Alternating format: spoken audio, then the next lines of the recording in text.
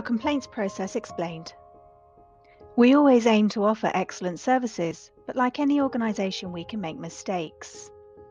When this happens, please let us know so that we can make things right. You can complain online at www.thh.org.uk by calling 0207 364 5015, in person at any THH office, or in writing to Tower Hamlets Homes, PO Box 66355, London E14 1GU. When we receive your complaint, we will attempt to put things right immediately. The first stage in our complaints process is known as an informal complaint.